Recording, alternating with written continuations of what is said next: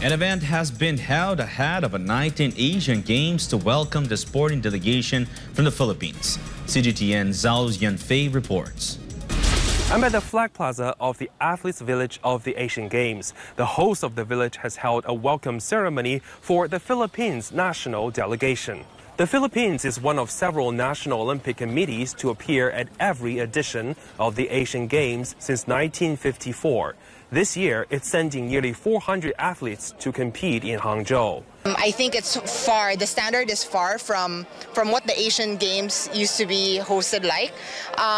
For me personally, I was also in the Beijing Winter Olympics. Yeah, so when I entered here, it was like a lot of things were like the Beijing Olympics. So I felt like, wow, this is Olympic standard right here.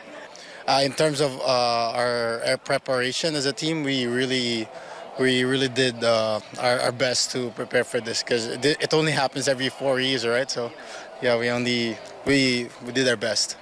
45 international delegations will compete at this year's Asian Games. The village accommodates more than 20,000 people, providing medical, transportation, and other services.